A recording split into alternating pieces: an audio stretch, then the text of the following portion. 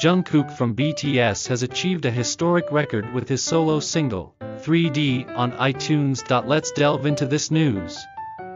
The World Music Awards, WMA, reported that Jungkook's second solo single, 3D, released at 1 p.m. on September 29, marked its #1 spot across all major music markets worldwide in the shortest time in iTunes history. 3D displayed its dominating music power by clinching the #1 spot on iTunes Top Songs charts of the 8 major music markets, including the US, the UK, Japan, France, Canada, Australia, the Netherlands, and Germany. This achievement surpassed the record of his first solo single, 7, released on July 14th.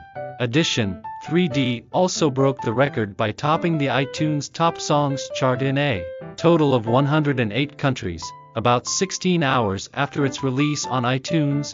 3D recorded a #1 spot in 100 countries and, in less than a week, added a new record by being #1 in 108 countries, showcasing its formidable music spread. Also, 3D held on to the top spot on the iTunes worldwide and European song charts for 7 consecutive days and, as of October 6, seized positions from 1 through 7 on the U.S. iTunes Top Songs chart. Earlier on, 3D also climbed to the top spot on Spotify's Daily Top Songs Global chart, the world's largest music streaming platform, on October 2.